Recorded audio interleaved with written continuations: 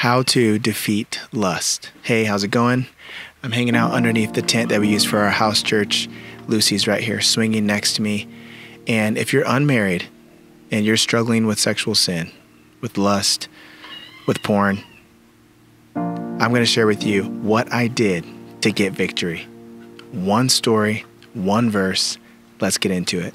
When I was in college, I walked into this office one day that some of my friends worked at, and there was this girl there who I knew of, and she just started downloading this emotional baggage to me, telling me stories about her parents' divorce and how it was televised and all this really heavy stuff that you don't tell someone the first time you meet them.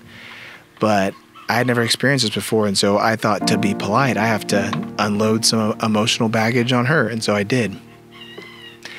That made us connect intimately, emotionally. It was unhealthy, but it turned into an emotional relationship. We started hanging out, talking, studying together. But one night it turned into more than studying and hanging out and talking. And I went back to my room that night, and I was mad. I was mad at her. I was mad at myself. Because she was this Christian girl who I had told I'm trying to practice purity, and she was all for that. But then in the moment, she and I were both for the wrong type of behavior. So I said, God, I want to obey you.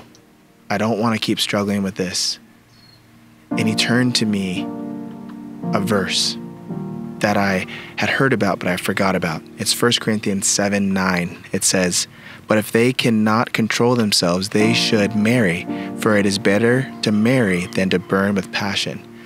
I heard that. It's Apostle Paul, telling unmarried people, if you should be single so you can just be committed to ministry and committed to the kingdom. But if you have these passions, these lusts, and you can't control them, then get married. And I'm like, okay, God, I know that. I want to do that, of course. But he said, Alex, do you? And so for the first time ever, I prayed the prayer that was going to free me from sexual lust. For the first time ever, I prayed, God, give me a spouse. And I wasn't praying to get married for my own desires. I was praying to get married because I wanted to be obedient to God. I'd never prayed that before. But the key is not to just pray about marriage. The key is to pray and not delay. You can't just sit around at home thinking these people are going to walk into my life, or the people in my life that I want to marry, they're just going to change, and then they'll be a good spouse for me, a good Christian spouse. That's not going to happen. What you have to do is you have to pray and not delay. For me, what that looked like is I went to a new church. I started hanging out with different college kids that didn't go to my school. I started being around finding groups of people who wanted to follow God and give everything to God, putting myself in those situations. And very soon after, God put Lokalani in my life. She was at one of the new churches I went to. And I was able to pursue her and see her pursuing the Lord. And it happened because I prayed about it and I did not delay. That's my question to you. Are you praying about it? Are you praying, God, give me a spouse?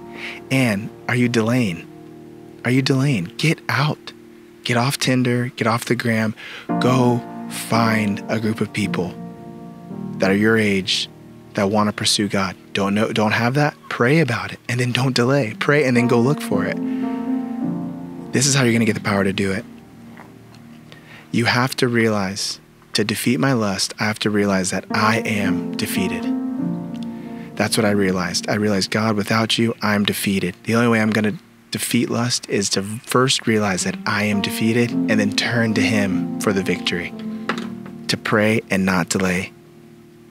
And the strength comes from knowing that Jesus burned under the wrath of God so that you would not burn with lust. That's why Christ went to the cross, to free you. It is for freedom that Christ has set you free. Don't be a slave to anything. Pray and do not delay. And look to him, the one who burned under God's wrath, so that you would not have to burn with lust. I love you. Hope this helps. I think Lucy is ready to get out of the swing. And so check out Amen Podcast, because preaching changes hearts and the gospel changes everything. Listen to that podcast. I promise it'll help you grow so much closer to God. Available everywhere. See you in the next one. Good job.